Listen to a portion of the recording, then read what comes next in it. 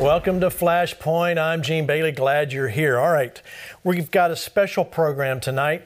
And before we start the program with our interviews and our special guests, I'm going to read a prophetic word given by Pastor Terry Pearsons of Eagle Mountain Church back in June of 2002. And I want you to listen to this because there's some real truths in here, but listen to it in its entirety. Great trials are coming upon the sons of men, and those who only know how to walk as mere men will be overtaken, overcome, and burdened by the trials. But those who are acquainted with the Spirit of grace, those who are acquainted with my ways, those who are acquainted even in their souls with the things and the movings of the Spirit, those who know me by the sound of my voice, that they have heard through my word, those whose ears are inclined to the leading of my Spirit, shall walk victorious and walk above the trials. Those who are accustomed to hearing me in prayer, those who are accustomed to speaking with me often will know my voice, will understand my ways, and will walk high above the elements of this world. The elements of this world are low. The elements of this world are weak by comparison to the Spirit of God that is grace to work through and upon men. But do not be fooled. Do not be deceived into thinking that because the elements of this world are low in comparison to the things of the Spirit, that they are weak and low where you are concerned. They will overtake you. They will overpower you. They will swallow you. They will hurt you. They will burden you. They will weigh you down, for they are designed by their influencer, Satan, to destroy you. And they will destroy you unless you are doing as my word says, unless you are following the leadings of my Holy Spirit. Unless you do, the weight and the burden and the pressure, the crushing burdens of this world will come on you, and they will overtake you. But heed now the voice of my Spirit. Heed now the voice of my Spirit. Listen carefully to the voice of my Spirit. Turn your back on the elements of the world. Turn your back on the voice of your own flesh and begin even now, if you have not begun already, to lay aside things that promote the voice of the world. Choose me, for I am your life. Choose me, for I am your way. Choose me, for I am the truth. Choose me, and I will lead you into a place of victory that will thrill your heart, thrill your soul, and will thrill every fiber of your existence. And you will be the manifestation of my glory in the earth. I do not choose to glorify myself just in circumstances. I do not choose to glorify myself just in natural things, such as deliverance through storms. Now, my desire is for all my people to be glorified in these days. My desire is for all of my children to be lifted and raised and glorified way, way above, even to the highest heights of the spiritual kingdom. That's my desire. But your desire must match my desire. You will not be blessed. You will not be changed. You will not be encouraged. You will not be delivered by my name. You will not be if you do not choose me, if you do not follow me. If you do not listen to me, if you do not lay down the voice, you do not lay down the ways and lay down the wickedness of this generation. For I'm a jealous God, and I will not share my glory, and I will not place my glory upon those who choose to follow after those ways. I will not place my deliverance upon those who choose and seek after the designs and the desires of the flesh. I will not. I will not. I will not. Be warned. I will not. Now, I am a God of mercy. I am a God of deliverance. And it is my desire, it is my plan, and it is my way to be the source of great deliverance to you. But I am not looking to just deliver you. I am looking to exalt and promote my name in you. And that is not just deliverance from trouble. I'm not looking to just scantily pull you out by the skin of your teeth. My desire is glory. My desire is victory. My desire is that those things change because of you. My desire is that you dominate the things of this world. My desire is that you dominate and that you control circumstances where they affect your life so that others may see. It is no glory to me that when I have to deliver you out of a circumstance because you're in the midst of some fleshly oriented, sexually oriented, when you're involved in what I see in my eyes, the dirt and the filth of this world. That's no glory to me. I rescue you because I love you and because you call out to me, but it is no glory. Not the glory that I seek, not the glory I desire, and I want my glory to be seen in you. So walk as children of the glory. Walk even now as though you already reigned with me. Walk even now as though you are already victorious. Walk even now, letting go on the left and letting go on the right, and shaking loose the things that separate you from me. Shake loose the things in the filth of the world. Shake loose from those things. Shake them loose, let them go. With all your heart, determine to be holy. With all your heart, determined to be consecrated, and prepare yourself. Prepare yourself for the days of glory. For if you're not prepared for them, they shall come upon you, and they shall surprise you.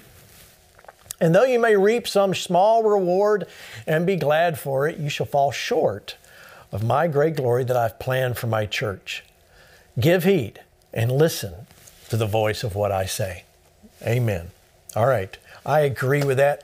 Let's walk and operate in the glory. Listen, tonight, we are going to bring you hope. We are going to ignite your faith, and you're going to leave after this hour and going, man, I am so glad I tuned into Flashpoint because of all those people said, all those words. We're going to send that to your house right now, wherever you're watching. So before we get into any further into the interviews, I want to give you our website. It's very simple, govictory.com/flashpoint. You can see any of the programs there. In fact, if you go to myvictory.com, govictory.com, you can see any of the programming right here that's available on the Victory channel. And listen, we're excited to be able to bring Flashpoint to you, and starting Monday, daily, twice a day, news in the spirit of faith, and you're going to be blessed by it. I know you guys have been asking for it. Well, it's here, and we're rolling it out Monday at 12 Eastern and 5 Eastern, twice a day, Monday through Friday. All right, well, let's get into tonight's panel. Joining with me from Reno, Nevada, Mario Murillo, John Graves from across town, and our very special guest, Pastor Bill and Beni Johnson. Welcome, guys. Glad you're here tonight. All right. Good to be with you. I want to start by talking about the obvious. Okay, so you're saying, Gene, what's the obvious? All right, here it goes. Don't get mad at me, all right?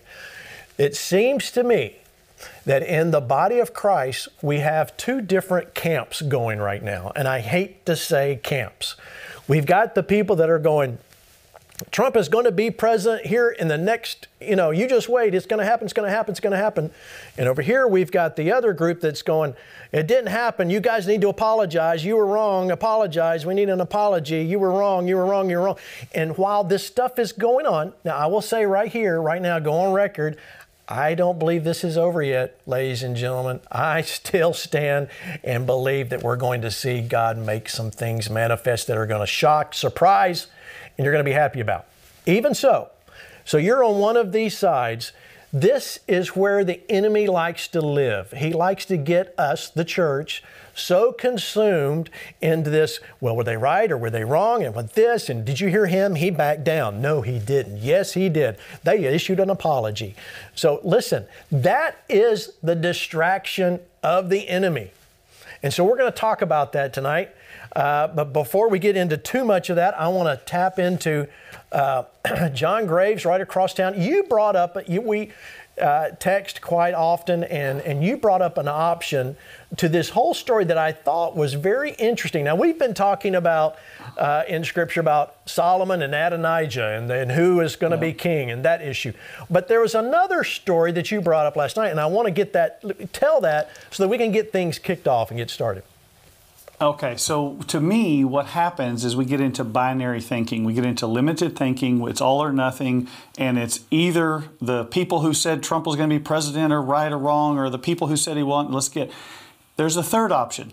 The third option is sometimes God does things we don't quite understand. David was anointed king, but there was another man who had the title of king. And there was a long period of things that didn't make sense if you have binary thinking or linear thinking, where you just want, God said this, therefore it's going to happen, and don't deviate. It's a maturity if somebody's wrong to apologize, but let's leave grace for people, and let's leave some time. There were a lot of people, including some of the people who are adamant now, who prophesied Trump would be, and I was one of the people saying, are you sure? Surely not. Not that guy back in 2016. Now, I say, I was wrong about that. What else might I be wrong about? So let's take this with a humble posture, and let's give some grace to people and say, you know what? If they've said something's going to happen, the Bible's really clear about that. We can just walk through the process and do it. But sometimes it's like David. You could be anointed king or anointed with some type of authority, and there's a long season of refinement that happens, and it could be that God's humbling that particular person. King Hezekiah gave him a choice. Maybe that's what's going on with President Trump. We don't know. Maybe he's going to have to be 2 terms. Maybe they're just not consecutive terms. We don't know. Let's give it time, but let's stay focused on loving the body of Christ, accepting those we disagree with, and looking for God. Where are you at work? Where are you doing something? That's what we're constantly looking for. Where are you at work, God? That's what's in my heart for the body of Christ, to begin to think about this in a different, new way. Yeah, amen. Amen. Good word there, John. All right, Mario, let's get you, before we get to the Johnsons there, I want to hear what you've got to say. By the way, I'm awesomely privileged to be with the Johnsons. They're family to me, and I'm very glad that they're here. Why is the devil dividing us right now, Gene? Why would he do this at this moment? Put us on the defensive instead of on the offensive. To forget the agenda that is being unfolded now is the most evil that we've seen in American history. They want to get rid of freedom of worship. They want to make the army and the military an arm of the Democratic propaganda machine. They want to define Trump as an enemy of the state. This is the time for the body of Christ to come together and to realize what we have in common. What is our common hope? What is our common threat? We'll have time in the future to be prophetically accurate about everything that happened the last several months. What we don't have time to do is to turn on each other while the enemy is mounting the greatest assault on America that we've ever seen. We've come to this moment in the name of Jesus and by the power of God. God wants to give us miracles, unity, power, souls, and clout politically to stop this evil. That's what I feel Satan's doing. He's threatened by the church's ability to unify and to be revived. Yes. So there it is. And that's what I feel is the message of this hour. Amen. All right. And listen, just so you know, those of you guys watching, these guys can disagree with me anytime. Okay. So if they want you, I just want to make sure you guys know this isn't, we aren't all of one, necessarily one thought, one mind. They can disagree with any time. Okay. So don't get hung up on agree or disagree. All right. All right. So let me turn this over to Pastor Bill and Beni Johnson.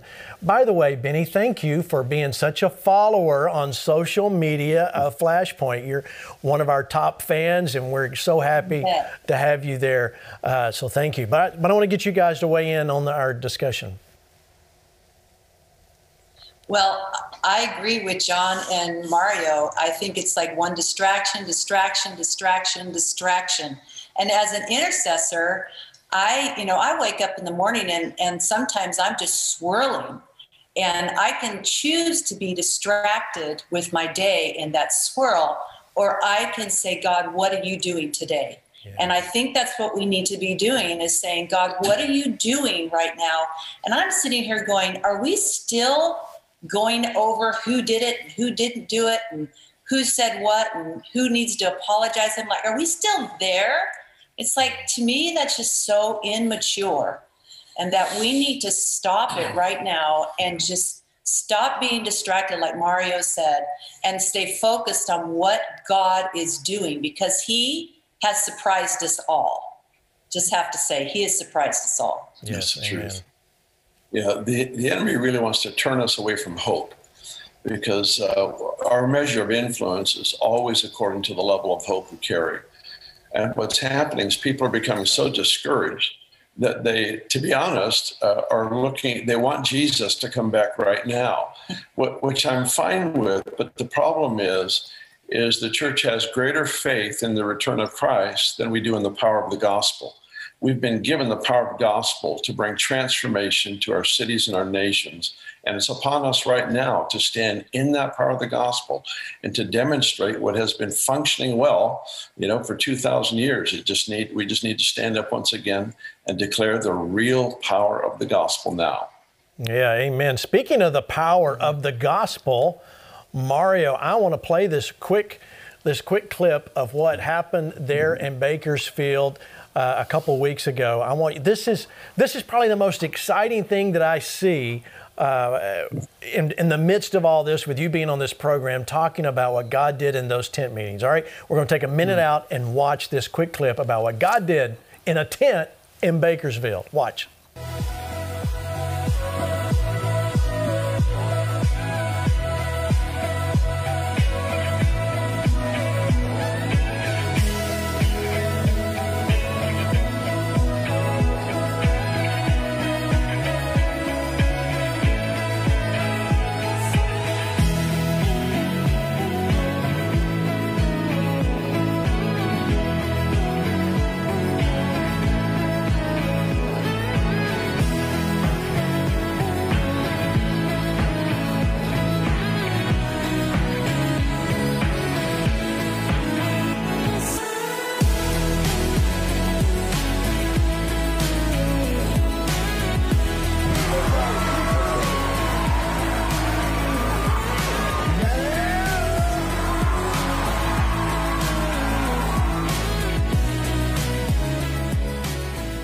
Wow, praise God, Mario. I love seeing souls saved and people get healed. Go ahead, give us another update of what God did in those meetings. Well, that lady that you saw bouncing up and down was in such excruciating pain when she came into the meeting, she practically had to be carried in. And all of a sudden, she starts jumping up and down and every ounce of pain left her. The other note that I'd like to make to people is that all ages, all races, all backgrounds were under that tent. You could have a bank president with a homeless person seated right next to each other. And those people came from everywhere to simply be under that tent in that atmosphere and to hear the direct preaching of the gospel. It reminds me of the Jesus movement. When the left was going crazy across America, immorality was rampant, drug addiction was rampant, and yet the Holy Spirit fell in California. We're feeling it again, that same shaking of the ground. People are so hungry and so ready. And again, we can't be distracted. I'm not going to stop until we see thousands saved in California. Yeah, amen. All right, Mario, tell them where you're going next. We are going to Modesto, Manteca area. And the date that we're going to meet in a summit with 200 leaders from everywhere in California is a perfect date. It's March the 4th. So we're going to march forth on March the 4th with leaders from all over California meeting at Christian Worship Center with Bishop Steve Perea. We're going to have lunch there and announce the details on March the 4th of the next tent crusade. Will be Modesto. After that, Sacramento. Yeah. And Sacramento will be the largest we've ever had. Amen. All right, I want to put leave his website up there, mariomurillo.org. You want to get involved with this? Listen, this is it. Luke 19:10, the Son of Man came to seek and to save that which was lost. And there is no better way than to get involved with that. And you know, Mario, I don't know if you know it, Kenneth Copeland really, a couple of years ago, yes, heart was breaking for California. And we started coming back to stake a claim in Sacramento for God to return in an even bigger way in that government and in all the cities up and down the West Coast, that we're going to see a major move of God. And I believe what we're seeing with you, and of course, Sean Foyt and what's going on at Bethel, we're seeing all of God's doing it. I mean, we've stepped over into that, which you bring up a great point. Like the Jesus movement, those of you that are too young to remember, there was the nation was in a upheaval of upheavals. We had Vietnam going on. We had all sorts of social issues happening. Racism is still, sound familiar? And all of this was going on, and God shows up. Makes me think of Azusa Street. It makes me think of the Great Prayer Revival of 1857 that went to England in 1859 and on to Africa. Makes me think of the Welsh Revival. Every time, and Pastor Bill's a fan of revival, so I'm going to lob this softball over to him and let him answer that. But isn't there, every time that we see God move in a big way, there is also something happening on the other side in the world? Oh, absolutely. Absolutely. There's this statement in Scripture where he says he was about to do something, but he said the sin of the Amorite is not yet complete. And the Lord shows up opposite to his surroundings.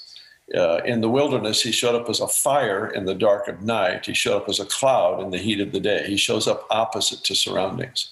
And so how does he show up in a recession? How does he show up when there's racism that's rampant? He is prepared to show up, and it will be opposite of everything that's going on, because the gospel does have the answer. Yes, amen. Tell us, Pastor Bill, what's going on at Bethel in your church? I think people need to hear what's happening there. Oh, goodness. That's... Or Beni. Well, if you can get it out. There's just a tenderness, there's just, we've had seasons where the glory of the Lord would show up in prolonged ways for months at a time. It's starting to happen again. It's starting to happen again. There's just such, with children, with every age group, we're actually in a tent outside in the freezing cold, but there's just, people are just packed in there because they want to meet with God.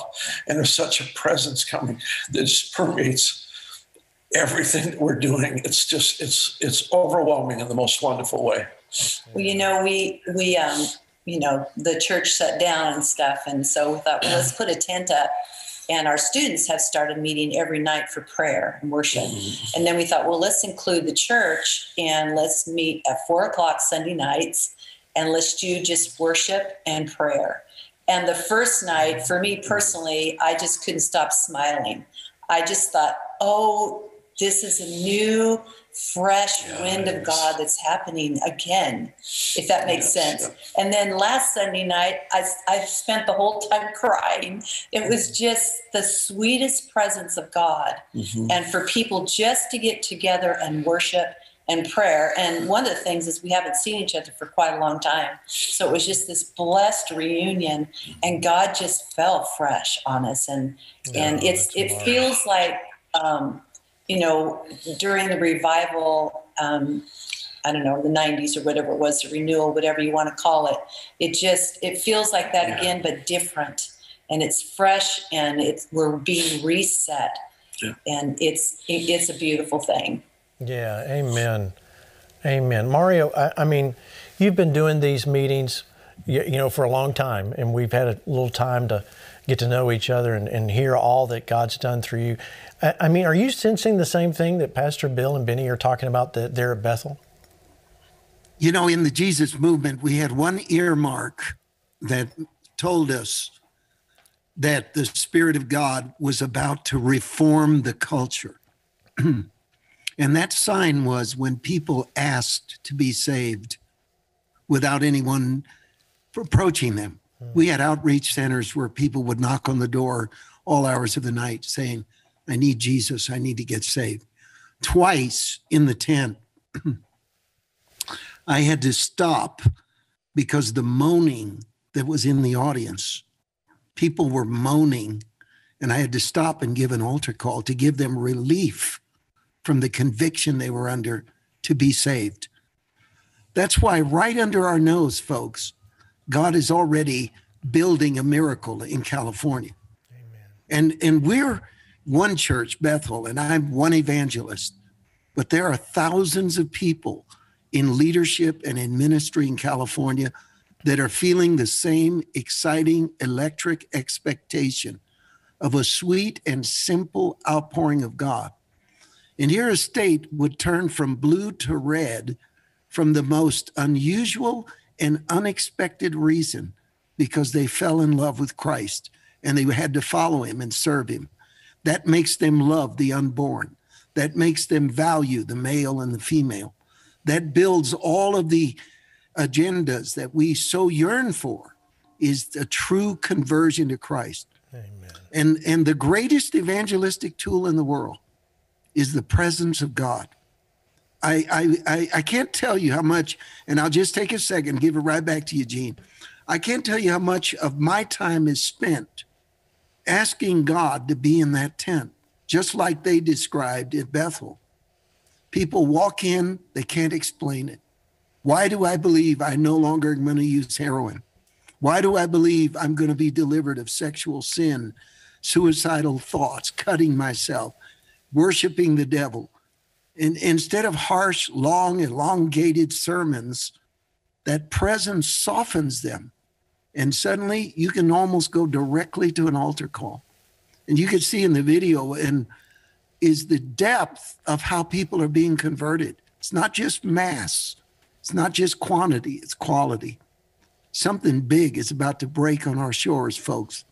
And we really need to be ready. Amen.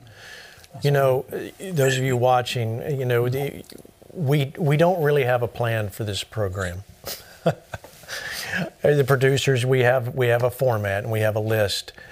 But when the Holy Spirit takes over a program, we're going to let him have his way. And Pastor Bill, as you were talking, I just really believe, you know, there are pastors in California that are needing to see and wanting to see, but not just California, all across this country and the 40 nations that are probably watching tonight. Would you just pray for those pastors for strength and the Holy Spirit to help them? Yeah. Father, we turn our heart to you completely, absolutely, completely. And we invite you, come. Come in the power of your presence, the power of the Holy Spirit. I pray for every single pastor watching this, every church represented on this program, that there would be such a mighty outpouring of the Holy Spirit that no individual and no stream could take credit for it. That you do something above and beyond all of our expectations, all of our prayers, all of our cries, our intercessions. Go abundantly above and beyond all we could ask or think of. We pray for this. I pray for great courage, that you would teach us as leaders how to make room for you to come and do as you please, and then how to follow you once you show up in an extraordinary way. Teach us how to recognize your presence. Teach us how to recognize when you come into the room in a unique way, that we know that the power of the Lord is present to heal, or the power of the Lord is present to deliver. Let us have that kind of a discernment where we recognize your heartbeat in the room. I pray this as a gift over this state, over this nation, over the nations of the world, in Jesus' name. Amen. Amen. Amen. Listen, we're going to put the phone number up for the prayer line. I just really feel like there's so many. If you need a licensed prayer minister to pray with you, and if you're a pastor, look, you need somebody to be your second person to agree with you over what you're dealing with. Give them a call, 877-281-6297. They're there to pray with you, to agree with you, and there's power. You know, we don't buy into the lie that I don't want to show weakness by asking for prayer. That's a lie of the enemy, and you need prayer. We're agreeing with you, and we agree with you. It's just as Pastor Bill prayed, that this is exactly what you need. But now it's time for you to pick up the phone, give him a call, and at that phone number, we're going to leave it up for a few minutes. I can't leave it up long because the number always gets just slammed, but we're going to leave it up until we just have to take it down for a few minutes. Then we'll put it up again. So call the number. All right, John, I need to go back to you. And as we're talking about what God's doing in this time, there's just a sweet spirit in the room. Yeah. I know it's there where you're at. Yeah, it is. I go back to what Beni said, where what the enemy's trying to disrupt here is prayer. It's distractions from this. And then Bill said, it's always the base of hope. And if you don't have hope, it's kind of hard to go on. People are very disoriented with this. And what I love about everything that Mario and the two of them and you just said is 1 Corinthians 14:3 says the purpose of prophecy, when you do this, it's to edify, to encourage, and to comfort. It's not just to foretell or to foretell. It's to build people up. That's what edify means. It's to encourage them, challenge them, put courage inside of them. We talked about that in Acts 4 when the enemy says, shut up. No, don't shut up, like John and Peter. But it's also to comfort them. And what is over everything that's being said tonight is to comfort people. Doesn't matter what's happening in the world. God directs the course of world events, Daniel says, as it pleases him. But God is doing something, and we need, in difficult times and in great times, to look for where God is. It may be in a big thunder, but it may be in a gentle whisper. But I promise you, you'll know His voice if He's encouraging you, and you'll know someone speaking His voice if they're edifying, encouraging, and comforting. And so as they all talked, I literally just kept thinking of that scripture over and over and over. So I would encourage people, go there and look at it. Meditate on that, 1 Corinthians 14:3, and just look at it and say, God, this is what I want to look for. And this is when I hear you and I speak to somebody else, I want to build them up. I want to encourage them. And I want to comfort them when they're hurting, when they're confused, when they're disoriented. That's what I want to be found doing. And so I just see that happening, and it's a beautiful thing. Yeah, amen. I agree with that.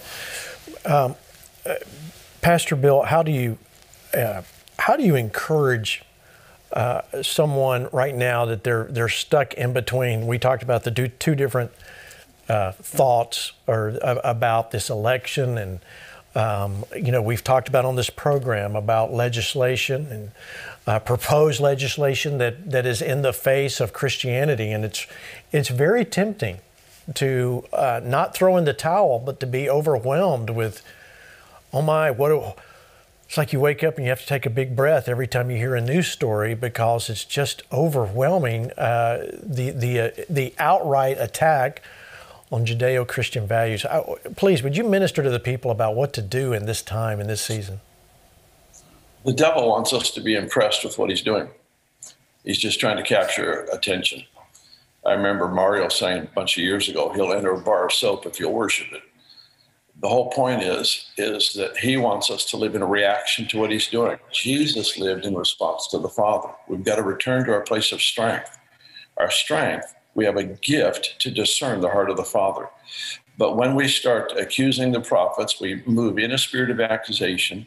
When we put all our hope in one individual, we put hope in man instead of in God.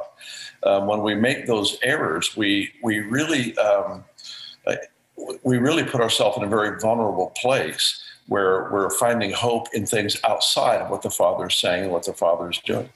And so I just always encourage people, listen, get back to what he's saying. Get back to what he's doing. If you don't know what he's doing, then find out what he's done.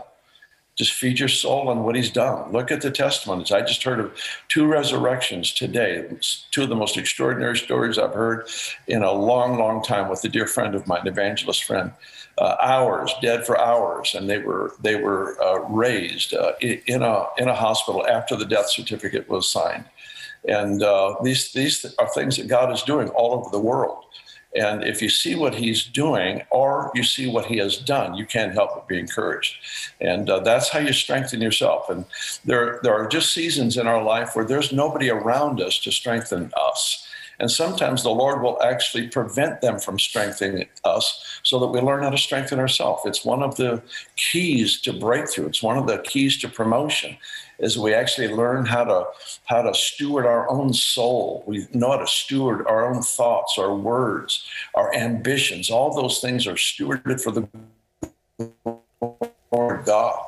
And that puts us in a position where we have to do that. So I just tell our folks, listen, strengthen yourself. Find out what God has said. Find out what he's doing. And it's not hard to be encouraged. We have great, great reasons to be encouraged. Jesus is on the throne, and that's a pretty good reason. Yeah, amen. Amen. Beni, did you have something to say there? I just agree with what Bill's saying. And, I was reading the Lord's Prayer today, and I wanted just to read maybe just the first part. And it's in the Passion Translation. It says, "Our beloved Father, dwelling in the heavenly realms, may the glory of your name be the center on which our lives turn." Right there. Wow. May the glory of your name be the center on which our lives turn. Manifest your kingdom realm and cause your every purpose to be filled on earth, just as it is in heaven. Wow. And that's what Bill said. We need to fill our lives with what God is doing. And for me personally, I love the news, but I hardly watch the news anymore.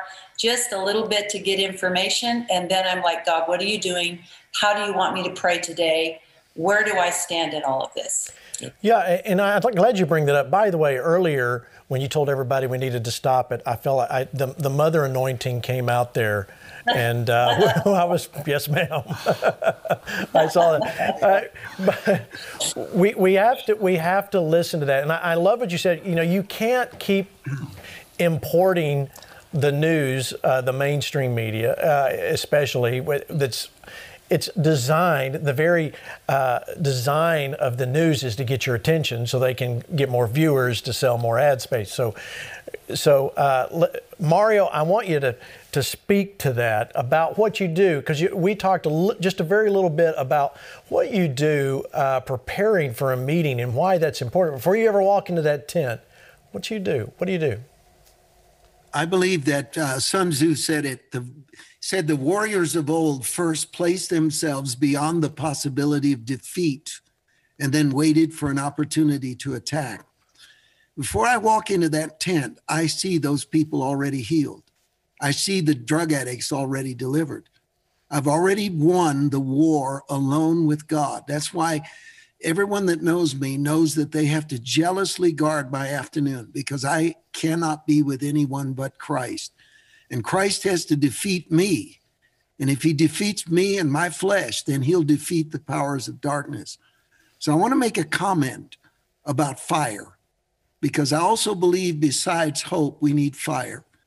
And fire will burn out indecision. It'll burn out confusion. It'll allow you to put the question of these prophecies and who failed and who did what on the shelf, and then resume the urgent act of, Lord, the nation is in serious trouble. You called me, you trained me, you raised me up for a specific purpose, and I cannot be deluded by that. So one of the things that's important that everyone can take away from what I do to get ready for a tent crusade is I don't let the outward vision. Can you imagine standing in front of a tent full of wheelchairs and people on crutches and some of the most absolutely suffering humanity you've ever seen? I don't see them that way. I cannot walk in there with my own eyes. And likewise, you can't go to your job. You can't turn on your TV. You can't do anything. And that's why I have a little phrase that I live by. The end times are not happening to me. I am happening to the end times. And suddenly you become a catalyst. A catalyst is an element that changes everything around it without itself undergoing a change. And, you know, hopefully I'll get to say something about the gospel, because it is the message that God is most interested in, is for us to say, here is what God told me to tell America. Because once you know that what you're saying is what God told you to tell America, you have the right to believe that the dead will be raised, the addict will be delivered, the churches will be unified, and you become unstoppable. That's the pulpit I yearn for every one of my brothers and sisters in ministry right now, is that fire and that belief. I have the message that God gave me for America, and nothing will be able to stop you. Well, Mario, I don't want to stop anything right there, what you're going. I mean, Phil, please continue. Just 2 minutes is all I need, just 2 minutes. Today I was, and it's so good to be with Bill, because he is the living embodiment of this. Bill and Beni both love the glory of God with all their heart. I've seen Bill. He's helpless before the presence of God, like nobody I've ever seen. He's literally helpless. When God begins to move, Bill is helpless. And by the way, I might add one comment is, you hear all the time that, you know, these young women say, I want to marry a man of God. Well, true, you do. But they have emotional issues. We do. We have emotional issues. And when you see a woman like Beni or my wife, Michelle, they have ridden through some storms that are absolutely indescribable, because God could tell a man of God, hey, we're moving over here. Hey, we're going to sell everything we've got. Hey, we're going to stop preaching this and start preaching this other that God just said. And if you want to live with that, you know, the Lord bless you. But here's the point I want to make. Dorcas was dead. That's right. And sometimes we need faith to come at us from a completely new direction. Brother Copeland, I just wish he was hearing this, because it's such a point that I believe he can run with. Dorcas was dead, and the people around this dead body said, this is not right. This is not right. And they found out that Peter was in Joppa, the great apostle. They didn't bring him there for a wake. They didn't invite him over there to reminisce about Dorcas's life. They literally said, bring him here to raise her from the dead. That's a level of submission to the Spirit and power in the book of Acts that we can hardly relate to. But it's about right and wrong. Lincoln said, right makes fight. Here's what God is telling us. We're not supposed to let Biden teach our children. We're not supposed to let Kamala Harris dominate our lives. This isn't America. I can no more imagine an atheist America than I can imagine an atheist Israel. This is a land with covenants, wells, deep spiritual history. And folks, God's rolling up his sleeves. He is fiercely in love with what America was, a group of people that crossed an ocean on pieces of wood that you and I wouldn't dare imagine stepping on in order to have freedom to worship Christ. And they carved a nation out of a wilderness. That spirit's got to get back in us. God is with us. God is on us. I don't know how we're going to do it. God's going to give us a plan. God's going to give us the money. God's going to give us the gifts and the power and the influence and the open door. And no atheist spirit, no perverted spirit can stand before the body of Christ when she shakes herself from her division and her confusion and her lack of memory. And I'm going to say one more thing. I promise I'm done, Gene. The second weapon David used on the giant was the sling. The first one was his memory of what God had done in the past. He looked at Saul and he said, you want to know why that 9.5-foot man's going to die? It's because your servant killed a lion and a bear. The Bible says, bless the Lord, O my soul, and forget not all his benefits. Church, we've been here before. We're going to win again. The power of God. And God just needs to turn on the fire and stir that fire again in our souls.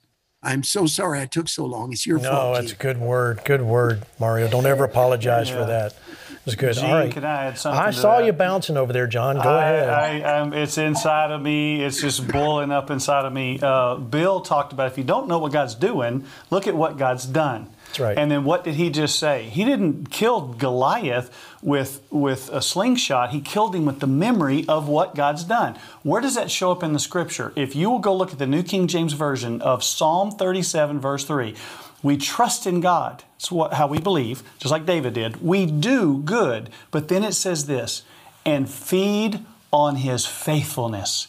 Go back and look in the scriptures. Go back and look in your own life. Where has it been faithful before when I was confused? Where has it been faithful before when I didn't understand? Where, when I thought it was going to go left and he did right, but it turned out to be the will of God. It was better than what we thought it was, even though it looked like a death before a resurrection. It looked like David was running from Saul before he was anointed king. Outwardly, he already had that anointing. It's Psalm 37:3. And what the body of Christ needs to do is go back and feed on what God has done in order to go forward. I love what God does.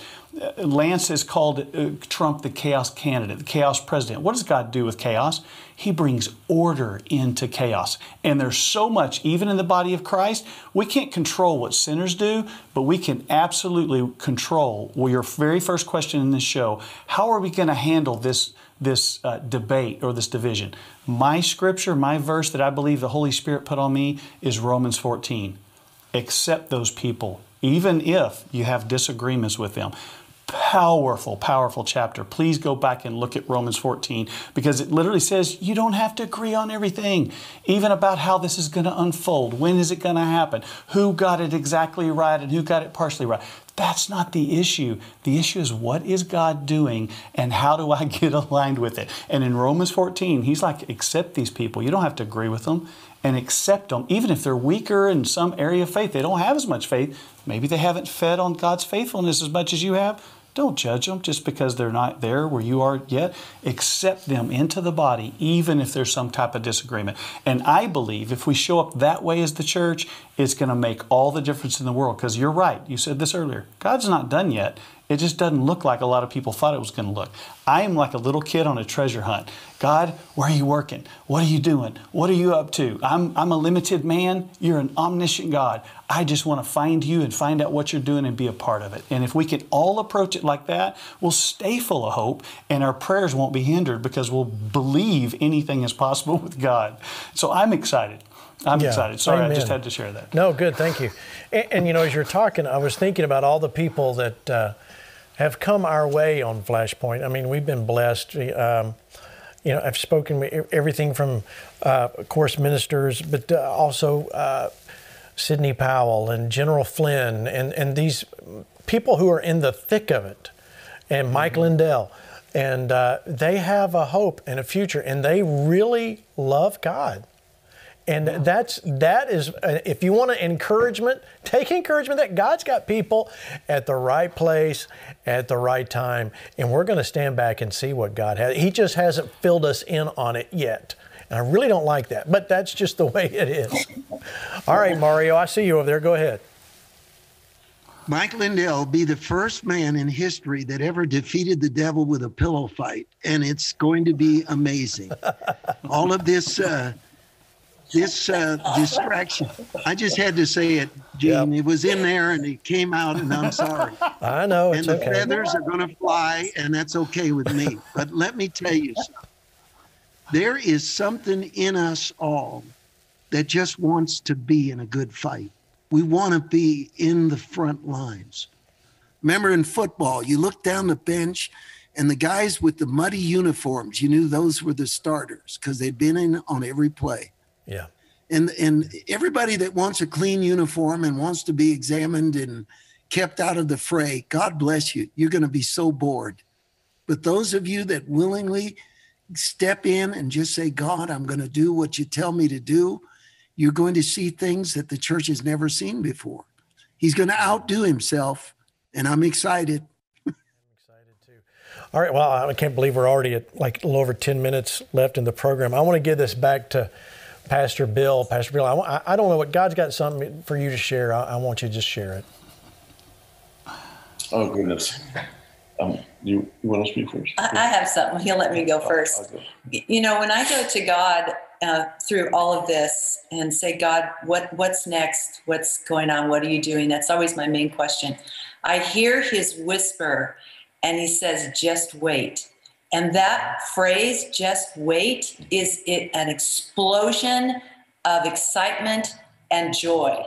And it propels my day, because I'm like Mario and John. I'm like so excited for what God is doing and what he's about to do. And what he is exposing right now is so necessary for it to be exposed. And I'm just excited. I every day I'm excited. God, what's next? What's next? Yeah. We have to take responsibility for what we feed on, and I guess it's kind of going back to a prior subject. But you know, if I have more input from secular media than I do the Word of God, then my discouragement is self-inflicted. I'm responsible to make sure that I guard what I eat, I guard what I meditate on, I guard what I think, what I pray. Don't use prayer as an excuse to accuse somebody. That's a violation of why we've been given the privilege to come into the courts of God. And so I just feel so strong on us guarding our hearts. A life verse for me is out of Proverbs 4:23. It says, watch over your heart with all diligence, because from it flow the issues of life. life. And we've got to be really careful in this season, because we can end up with a polluted heart and not even know it. We pick up a political spirit of anger and animosity towards somebody and not even know that we're outside of the presence of the Lord, outside of the anointing of Christ. In some ways, I think the devil doesn't even mind what I think politically, as long as I leave the anointing, the presence of God to enforce what I believe. He wants us separate from our real strength. And our strength is the word of the Lord, the presence of God, and it's the power of the gospel. And that's, I just think we've got to be careful with what we allow in our heart, in our own mind, and what we're willing to think about. Yeah. Amen. And, that's what, that came from Bill Johnson, pastor of the Bethel Word of Faith Church there in Redding, because he is preaching to faith right there to you. Ladies and gentlemen, this word was given to you for a reason, and that's what we have got to stand on. And that's this word of faith that we preach and we stand up, because, the comfort. Tonight has been, I'll say this, ladies and gentlemen, that it's been a night of comfort. This has blessed me tonight. Thank you for blessing me and all that you've said and done. It's just been it's been like a salve to the wound. Can I add something, John, Gene? go ahead. I really feel like there's just a couple of themes going on here. When Beni talked about prayer earlier, and she talked about the fake news, I don't even want to watch it. And then Bill just tied together, if we do have to watch it, because we have to live in this world but not be of it, the way we do it is we guard our heart and watch that we're watching the news in faith. So let me give you a biblical example.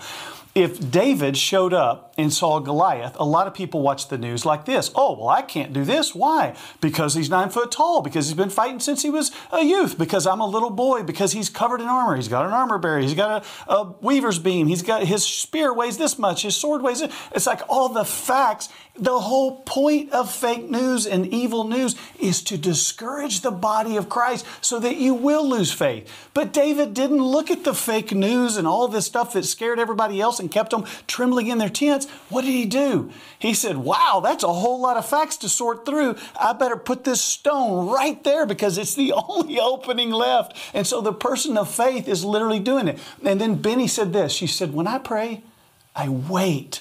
And it's the same scripture we gave, Psalms 37. It starts in the context, when you feed on his faithfulness in verse 3, it starts, don't fret with evildoers. And by verse 7, he's saying, don't fret, feed on his faithfulness, trust in God, do what is right, the things we're supposed to do in the midst of evil people prospering, rest in the Lord and wait patiently for him in verse 7. Psalm 37, verse 7. Rest in the Lord and wait patiently for him. In a position of faith, when it's your moment to strike, you have faith that you can land that stone because of what God's already done in the past. And so for me, what everyone is saying here is this theme of there's a mess out here. God's going to bring order to it. We don't live in this kingdom anyway. We influence this kingdom, but we live in the kingdom of heaven. And our job is to bring that authority down here on the earth and do it in a spirit of faith and optimism. Yes, amen. Good word, John. That was good. All right, Mario, I want to give you a couple minutes here. I think you need to, we're going to put the prayer line back up there, and I need you to cast the net for souls. This program is going to be shared all over social media and everywhere else. You're in every 50 states and about 40 countries. So go ahead, brother, cast the net. No challenge there, brother. That's good. Everyone that I look at right now, wherever you are and whatever condition you are in and believe you're in, there's one thing that's true.